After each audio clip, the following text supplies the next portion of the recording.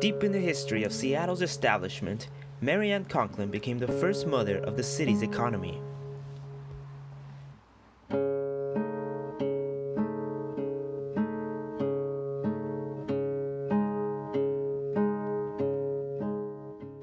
Mary Ann was born in 1821 in Pennsylvania, and in 1851 she met and married David W. Conklin, who was the captain of a ship in Russian America and Alaska. In 1853, while on a trip to Washington, he ditched her in Port Townsend and he sailed away back to Alaska. She moved to the then small town of Seattle and found a job managing the Felker House, an inn belonging to Captain Leonard Felker. The Felker House was the first hotel of Seattle and was moved to Jackson Street and First Avenue.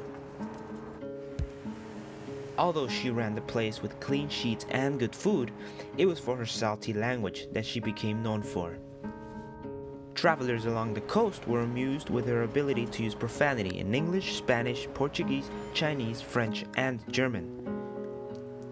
She also carried rocks in her apron, supposedly flinging them away at people as she cursed, thus giving her the nickname Mother Damnable.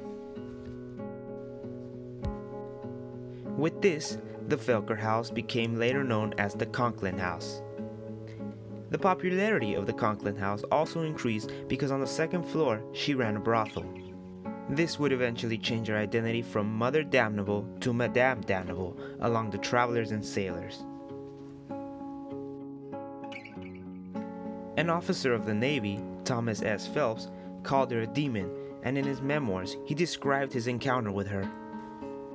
The moment our men appeared upon the scene, with 3 dogs at her heels and an apron filled with rocks, this termagant would come tearing from the house, and the way stones, oaths, and curses flew was something fearful to contemplate, and charging like a fury, with the dogs wild to flesh, their teeth in detested invaders, the division invariably gave way before the storm, fleeing officers and all, as if old Satan himself was after them.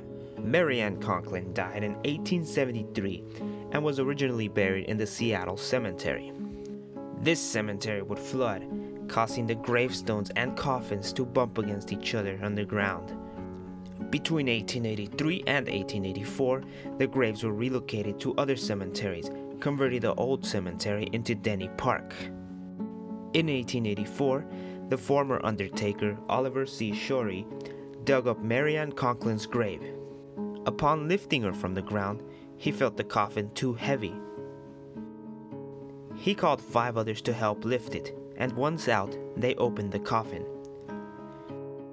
Shorey described what he experienced in the Seattle Post-Intelliger from August 22, 1884.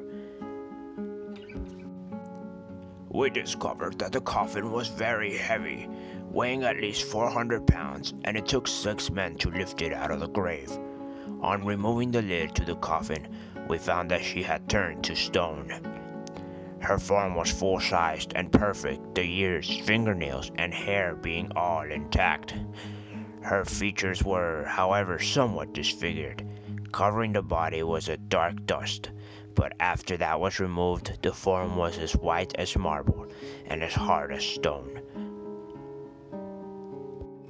Despite her temper and unpleasant language, Mary Ann Conklin paved the way to Seattle's development, providing companionment to loggers, miners, fishermen, and sailors.